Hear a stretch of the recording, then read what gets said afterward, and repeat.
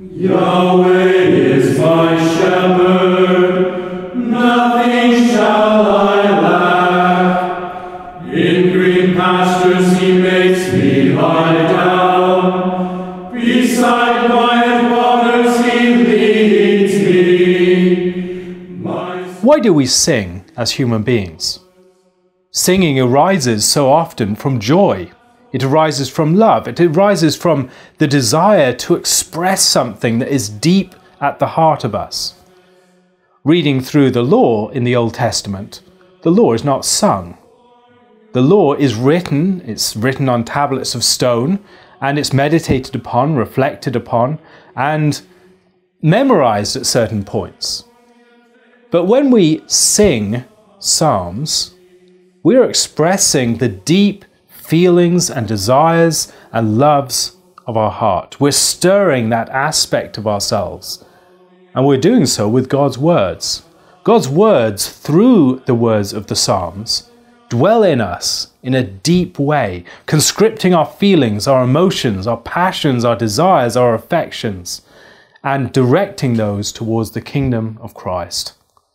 The words of the Psalms are words that order our emotional life rightly, ordering it towards God, teaching us how to deal with despair, how to deal with joy, how to deal with suffering, how to deal with difficulty and opposition, and how to do all of that in a way that shares in Christ's relationship with his Father, where we take upon ourselves the words that belong to Christ, the words that Christ speaks in his servant David by his Spirit.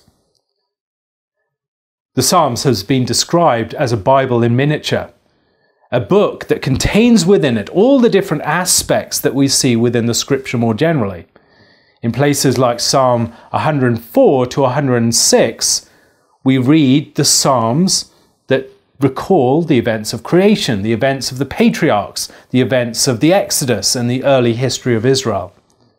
In reading those, we are recounting the great historical acts that we see in the books of the history of Scripture. We also have words of prophecy, psalms that look forward to the work of the Messiah or to other events in history. Psalms such as Psalm 22. So we have prophecy and we have history in Scripture. We have the law in Scripture as well, represented in the Psalms. In psalms like the great Psalm about the law, Psalm 119, we recall the law and we meditate upon the law and we delight in the law. The promise of the new covenant is that the law would be written on our hearts. One of the ways in which the law is written upon our hearts is in singing it. The law is no longer just words on tablets of stone out there that we might reflect upon and commit to and submit to and accept as true on some level. They are words that we have sown deep within our hearts. Words that have conscripted our deepest emotions and desires and passions, that order our lives according to the law of God. So that law has become the principle by which we live, by which we feel, by which we order our affections and desires.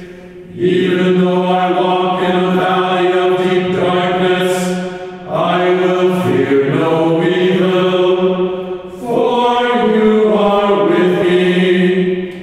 The book of the Psalms is also a book of wisdom. It helps us to see God's world and God's word in a way that is illumined, in a way that has deep understanding, understands its dynamics, understands its deeper logic, and sings about that logic. There are Psalms of Solomon that have that character to them.